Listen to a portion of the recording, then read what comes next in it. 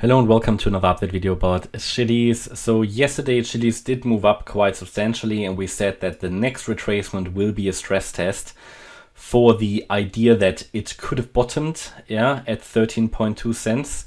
As I said to you before, we can't really confirm that a low is in until we break above 15.5 cents. The move down has been in 5 waves. 5 waves within 5 waves within wave 5 here, within a C wave.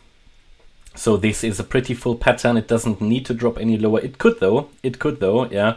There's nothing wrong with dropping once more. We'd have to make some small adjustments to the wave counts here, but it wouldn't be a problem. It could drop once more, no problem. I gave you a key support area here at 12.5 cents. Should we lose 12.5, there is one more chance to maintain an overall higher level bullish scenario that we have on the chart here. We've got the possibility that this is a wave 1 up and a wave 2 to the downside here. It needs to hold ideally the 78.6% fib level that is at 12.5 cents.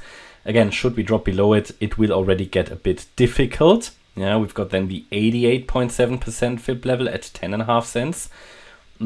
But anything below that will put the chart into bear mode. Yeah, so let's say below 10 cents, this chart will go into bear mode. And I think we're also going to drop below 8 cents and we'll see much lower lows, even below the June low.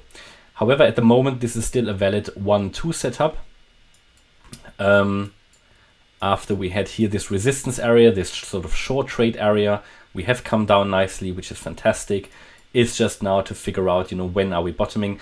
Don't be fooled to think that you can always pick the absolute low. Yeah, this is not possible. Or if you get really the absolute low, then you are lucky, most likely, or at least you have some skill. But you're not going to do it all the time, so it's best to look at a range here.